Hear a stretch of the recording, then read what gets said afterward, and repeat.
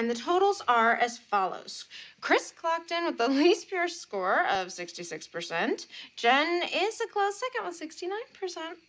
Joey and Dawson bring us up the scale with a matching purity level of 85%, and I round us up with a 92. Oh, wait a minute. We're missing one here. It's right here. Oh, why didn't you turn it in? Didn't really want to. Hand it over. You dog. Well, this wouldn't have anything to do with question number 16. 16, I don't get it. Yeah, well, we blew right past it, but I think we should read it again aloud.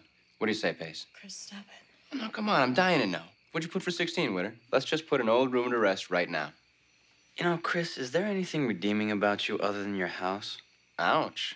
Okay, will someone please tell me what you guys are talking about? Okay, I'll look it up myself. 16. Okay.